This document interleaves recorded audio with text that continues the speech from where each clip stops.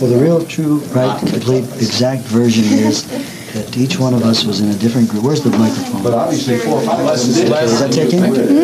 Each one of us was in a different group. We went to Los Angeles. Jimmy had a group at BYU in Utah. Bob Ingeman had a group at BYU in Utah. They both went to California. I had a group in Los Angeles. This is Tony talking. Our groups kind of broke up because they weren't making it. And Jim and I met each other, and Jim had known Bobby, so Jimmy suggested that Bobby and he and I get together. It'd be a good natural blend, and we got together. We put our money together. We paid for our own session, and we submitted the masters around different recording companies, and that led to Capitol, and we've been with Capitol ever since. That was in 1961. That's true. That's a capsule version, but that's the basic fact.